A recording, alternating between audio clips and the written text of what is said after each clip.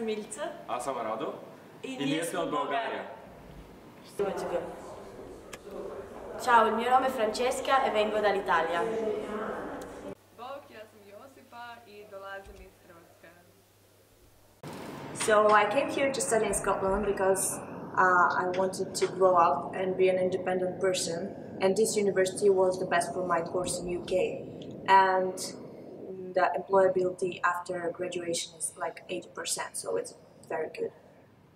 Well, in contrast to her, I don't have any specific reason to came here. I just wanted to experience something new, to get in touch with new people, new cultures, and as I see, this was the best opportunity for me. I came to Aberdeen to study because I think like Scotland gives like good opportunities for students that is like free, and so that is why like I basically like decided to live in Italy. I'm not like actually like a big fan of my country as well, so also if I had already a degree, I decided like to give like another chance to study what I really like. So I decided to move here because I originally wanted to go to London, but my parents were against me going to a big city, so Aberdeen it was. And I chose this uni and city because they had a good program, and they don't have the program as fashion management back in Croatia, so it was either RGU or staying at home and being depressed. So first I find very strange that the clubs are open until 2 or 3 a.m. in the morning, because back in Bulgaria we are used to partying like until around 10 a.m. in the morning. Well, the thing that I found unusual here is that you cannot buy alcohol after 10 p.m. Because you're not supposed to finish the party at that time, but you're supposed to start it. I can say there are like lots of different, well, the culture, the mentality can be like different from my country, but like I can give you like just a simple example.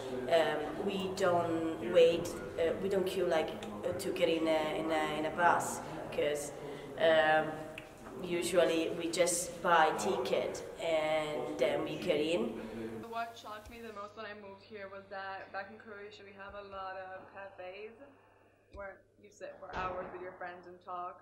You don't really even drink coffee. I mean you do, but you just sit there and talk. And such a concept does not really exist here.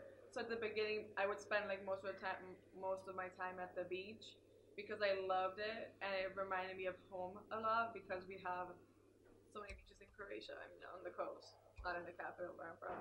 But yeah. So the second thing I find unusual here is that the people are dressed very strange for me, because the weather outside is so cold and all of them are wearing just shorts or tops or stuff like that. But I'm not used to it because I like to live in like bigger city with bigger buildings, so it's like kind of difference. Here is like look like I don't know, like I always like to say like British style, like small houses, and which is like different from like Italy and build that are like in city center area. You can go work whatever you want. You can go whenever you want. You can buy everything you want just around the corner in some supermarket. You can find everything here. Yeah, but the problem is that everything is too formal. For example, you have to book an appointment for the doctor. If you feel very sick, you can just go to the doctor, and yeah, you have to make an appointment as well for a bank. If you want to open a deposit or something like that in the bank, you have to book an appointment as well. So how would we describe our experience in Scotland in one word? What do you think? What's your word? for me it may be unexpected. What would be yours? I think like developing. Diverse.